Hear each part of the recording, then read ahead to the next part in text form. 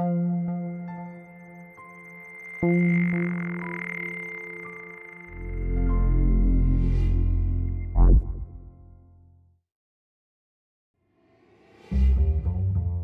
lot of people talk about driving brand equity as an outcome of marketing. I would actually argue that's not what we're trying to create. What we're trying to create is customer equity.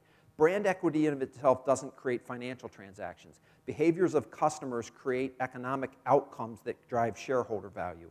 That's where shareholder value comes from. So ultimately, I think a company like Geico has done a world-class job of this. Over the last 15 years, they've taught the US population to shop for auto insurance through a message called 15 minutes will save you 15%. They've been on point in that message now for 16 years. The Martin Agency's done a world-class job of delivering that message in very creative ways, from the googly eyes to the gecko to the caveman, whatever the scenario might be. They've also done a world-class job of building out the right-hand side of this. The idea that I actually know that David Williams just bought a motorcycle, or John Doe's daughter just turned 16, or Progressive just changed a rate in Ohio, or Allstate just doubled a spend in Texas, or whatever the things that are happening in the marketplace at the individual household level, and to be able to respond to those things in an appropriate way. So ultimately, I think at the end of the day, in the next decade, we'll find a world where today, I would argue, for the most part, brand trumps customer. I think the companies that find competitive advantage in the next decade will find an operating methodology and capability where customer will trump brand.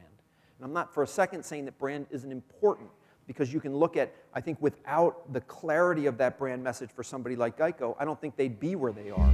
But ultimately, it's about the integration of those things. And the truth is, that integration lives only through the granularity of data. So in reality, the idea that the brand folks are going to come over and integrate to the customer side, or the media guys are going to come up and integrate to both of them, is pretty highly unlikely. Sort of lightning in a bottle. Possible, but not likely.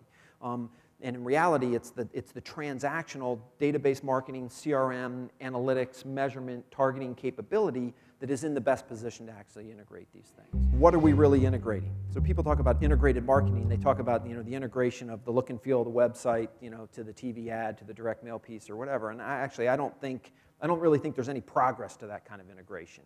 Because in reality, what are we really integrating to? A product strategy, a messaging strategy, and product and messaging lives pretty low in the organization for the most part. Ultimately, I think what we're integrating to is the customer.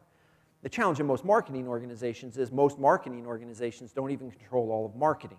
Most marketing organizations are dominated through a DNA of advertising, media, if you will. But ultimately, these strategies need to live across the entire C-suite to understand customer strategy as a business strategy, so that I can work across all 4 of the Ps, which is unusual for a CMO to actually own.